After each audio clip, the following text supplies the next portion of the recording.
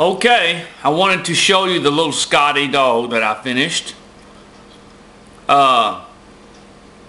He's not real detailed. He just sort of painted him black. Got little eyes in there, see? But and it kind of made him, antiqued him, made him look old. But you can do so many different things with, probably do a whole lot better painting than I do when it comes to things like this. But he's a fun little project, and he was a request by one of my friends out there in carving land, and we kind of ventured just away from the Mike Shipley carvings, but he wanted to carve this and wanted to see how it was done.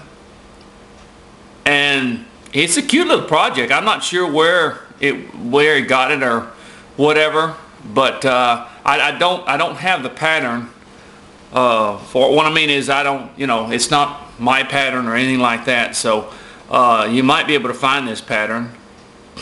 But it's a little Scotty dog, and I didn't go into great detail to I just painted him black, put his eyes in there, and painted his nose a little bit blacker. And there he is. He's a cute little I have to admit that, he's a cute little project. Fun to do. You can paint him in various ways and everything like that. But like I said, I'm not sure where the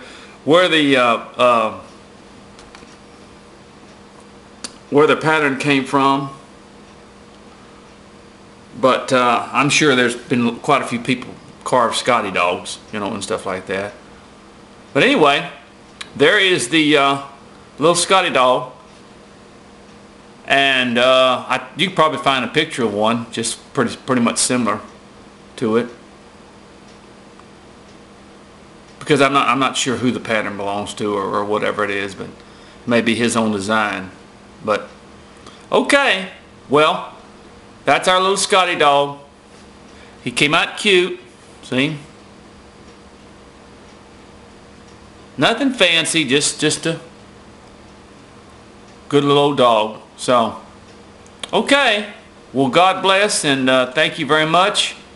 And that was a fun project.